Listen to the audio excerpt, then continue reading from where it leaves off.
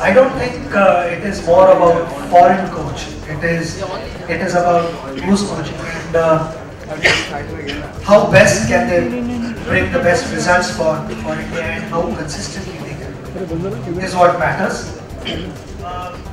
I don't think in that direction there has to be a foreign coach or there has to be an Indian coach. To me, there should be a proper coach who understands the players and is more like your friend. Because I think at this level, we all know how to play a cover drive. But when something goes wrong, it is not technically as such, but sometimes it is between your ears.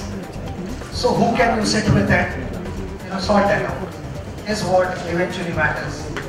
So to me, I feel coach is a coach. It really doesn't matter where he comes from.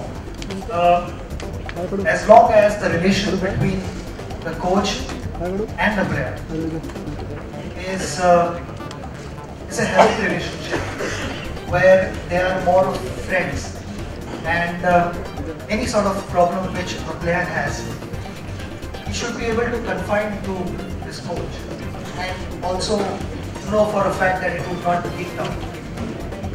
Which is really important because that to have that confidence in your coach is so important.